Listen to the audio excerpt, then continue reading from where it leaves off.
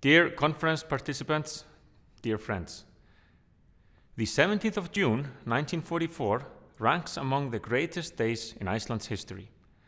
At Þingvellir, where the island's chieftains founded their parliament some 1,000 years before, Iceland declared its independence. In 1944, almost a quarter of the population was gathered there to witness the moment Iceland became a fully sovereign republic. Iceland's first president was also elected on that day.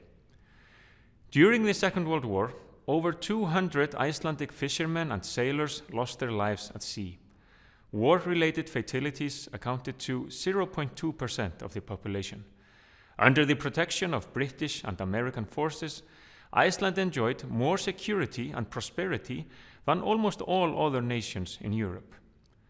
After the war, a Nordic-style welfare state was established in Iceland. In the summer of 1944, Soviet forces captured Lithuania. 3 years of Nazi rule came to an end, but decades of Soviet oppression followed. For the people of Lithuania, these were years of horror. It has been estimated that between 1940 and 1953, population losses in the country amounted to more than 1 million persons, a third of the pre-war number of inhabitants. The fate of the two countries in the second half of the 20th century could hardly have been more different. For Iceland, geography was the country's best friend. For Lithuania, its biggest foe. On the 17th of June, 1994, tens of thousands of Icelanders convened again at Þingvellir to celebrate 50 years of independence. It was a glorious day, bright and sunny. On that day, I was not among the happy crowd. On that day, I was in Vilnius. As a history student at the University of Iceland, I had decided to write my master's thesis about Iceland's support for Baltic independence in 1990 to 1991. During my visit to Lithuania, I interviewed politicians, statespersons, and officials. All described their deep gratitude for Icelandic actions when the Baltic countries were fighting for their rightful place among the world's free states. All mentioned the moral support they received when Iceland's foreign minister visited the three countries during the fateful days of January 1991. All mentioned the decisive step taken by the Icelandic government in August that year, when Iceland became the first country to resume diplomatic relations with Estonia, Latvia, and Lithuania. I also have vivid memories of the gratitude I felt everywhere, on the streets, in restaurants, at bus stops, when people learned that I was from Iceland. Adieu Islandia, thank you Iceland, was a very common phrase I heard. We Icelanders are thankful for, and even proud of, this praise. Iceland was and is a tiny state, unable to change dramatically the course of history. But we like to think that what the Icelandic authorities did to assist the Baltic peoples was the right thing to do, and that Iceland managed to influence leaders in larger states.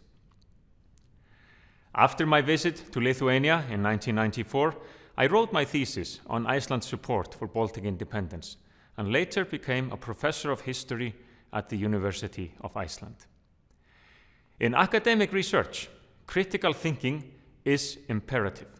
We need to compare sources, look at events and developments from different viewpoints, reach conclusions that might not be liked in all sectors of society.